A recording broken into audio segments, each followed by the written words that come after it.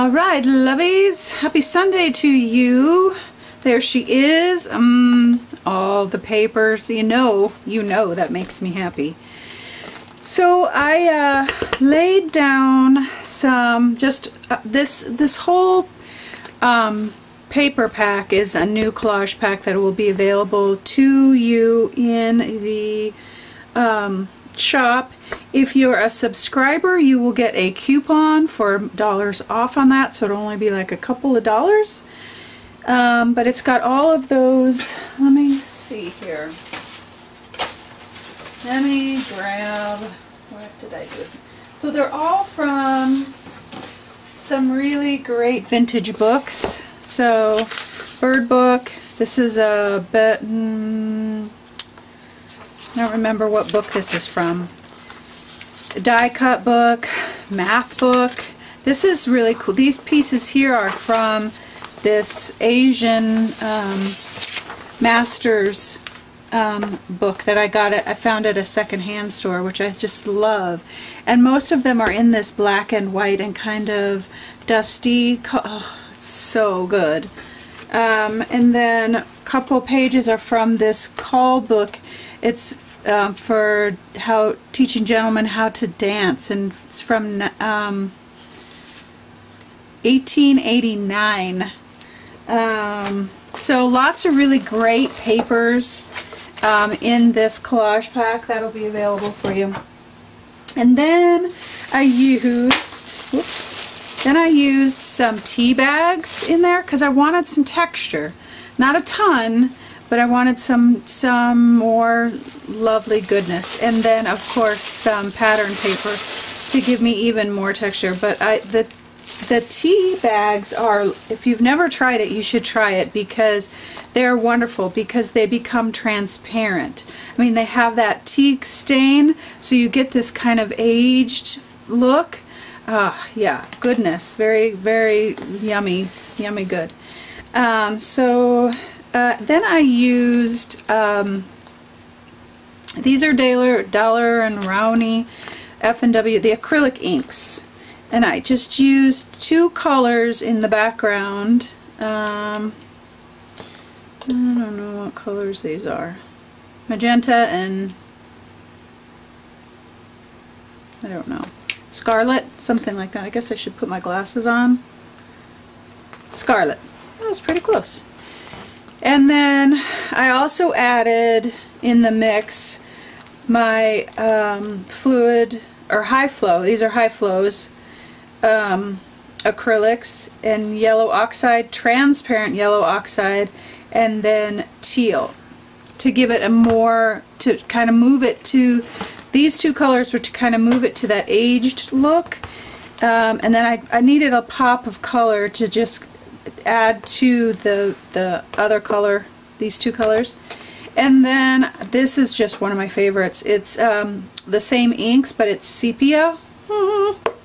It's good, very, very good. Put my little bird down. That'll also be in the collage pack. And then I used stencils today that I used. I used the Geo flower pattern here.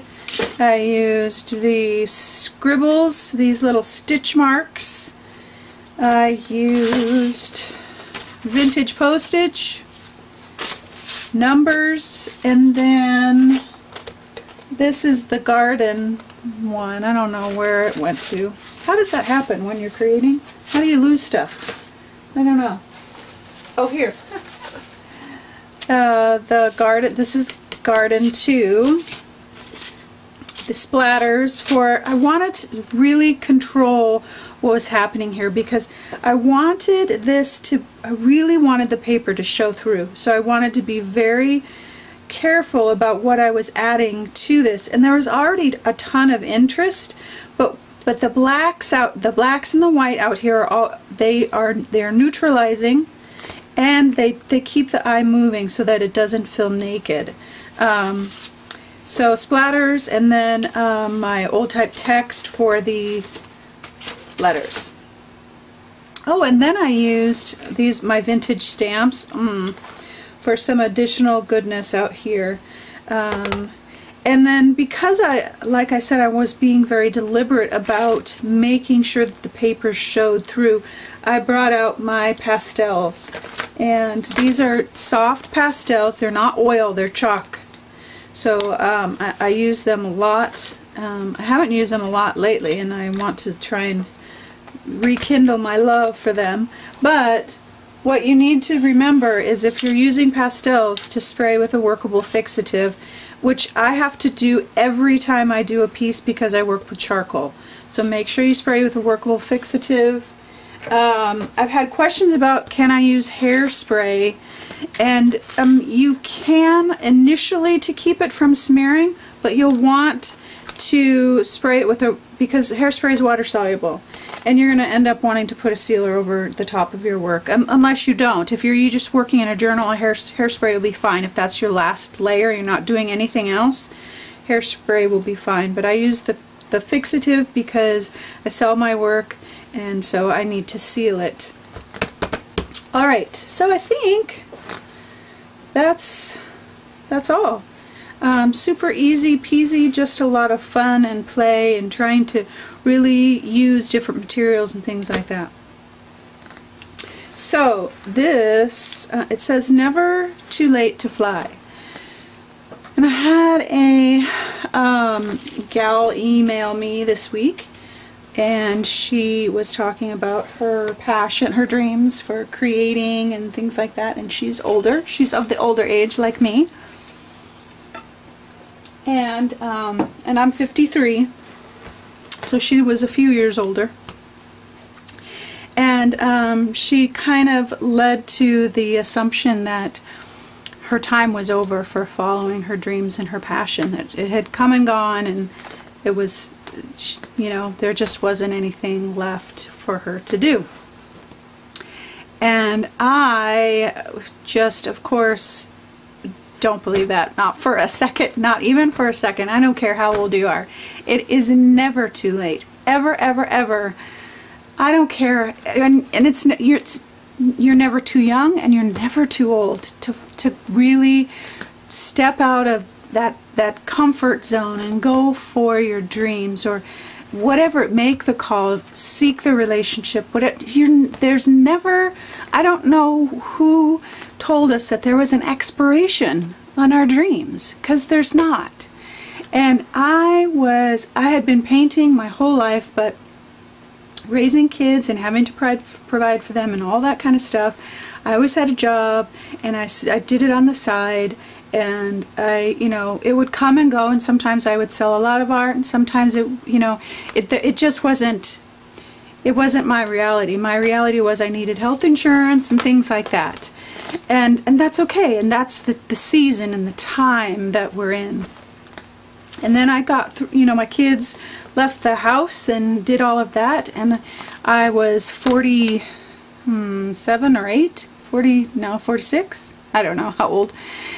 And I said, gosh darn it, I'm not too old. I'm gonna go for it. And little by little, of course I didn't quit my job right away, but I said, this is the deal. I'm going all in, and I'm not looking back.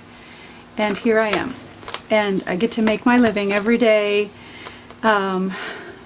painting and doing what I love, and encouraging people and making awesome stencils. And I mean, there's so many different facets to what I do and how I'm able to make money to pay the bills and that kind of thing. And I just want to encourage you that if somewhere along the line somebody said it's too late, or you're too young, or you're too this, or you're not that, or what, I want you to say, you tell them, get out of here.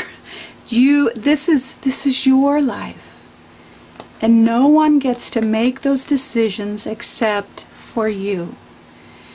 And I want you to grab hold of the fear, because it's crazy scary to take the risk, but grab hold of that fear and walk with it and talk to it and say, we're going to do this, and it's going to be crazy scary, but I'm going for it. I just want to encourage you today to not give up on your dreams, love. I don't care where you are.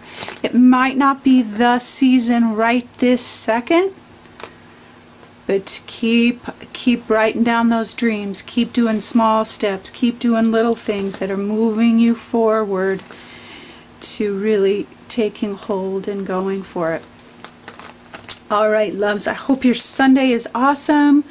Hope it's restful. It's finally sunny here in Ohio, and I'm loving it. And I hope that you have a wonderful day, and I hope that you always know that you are loved.